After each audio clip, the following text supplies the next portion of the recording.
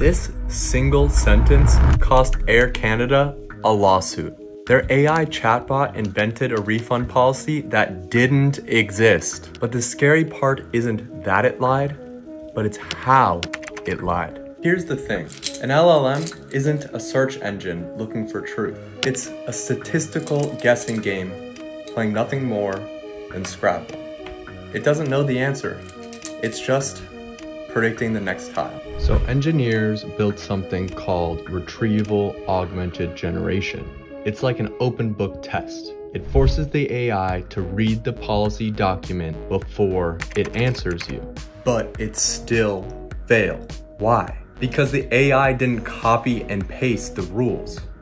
It synthesized it. It read the policy, understood the helpful vibe of customer service, and then invented a better way. It didn't fail at being a robot. It succeeded at being a good storyteller. This isn't a bug. This is a feature of the creative engine that you're using. The danger isn't that AI is lying to us.